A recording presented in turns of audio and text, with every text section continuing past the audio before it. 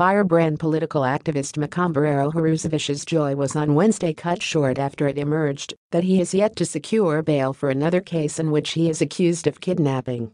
He had secured bail following a successful appeal at the High Court in a case which bail had been revoked by a Harare magistrate. He has another pending case for kidnapping. The Impala case where they demanded the release of Ngadzir Takudzwa, another activist.